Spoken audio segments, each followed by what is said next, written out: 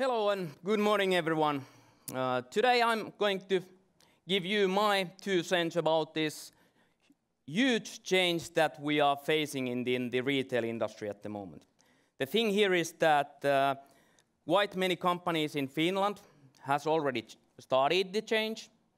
They have been having lots of different kind of development actions to reach the, I wouldn't say end status, but some kind of a true solution towards the customer around the topic. But unfortunately, in Finland, we still have lots of companies and retail companies, especially that haven't yet started the journey about the change. First, I would say a couple of words about the past. To understand the future, you also have to understand what was the past all about. So this was the old world of the omnichannel business. Actually, one might say it's more like multi-channel business in a way. It started already in 19th century when the first brick and mortar retailers started to think that, okay, we should have a mobile sales unit.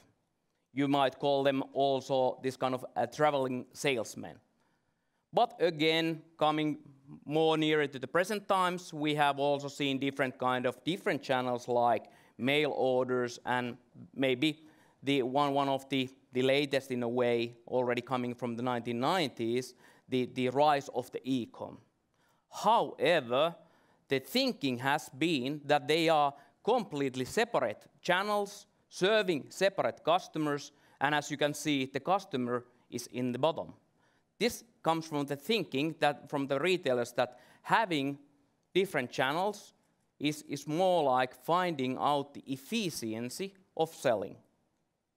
And that is the thing that still many of the companies, retail companies in Finland and all around the globe actually, are still struggling with. Okay, what would be then the solution for the thing? I'm coming from one of the biggest IT integrators in the world. The room is filled with lots of technology guys and everything. Then I come here and show you this. It's not an architectural view. It doesn't include the words artificial intelligence, virtual reality, 5G, AR, ER, ETL, whatever. I'm just showing you a very high-level picture about the change in the thinking. The huge paradigm shift in customer behavior.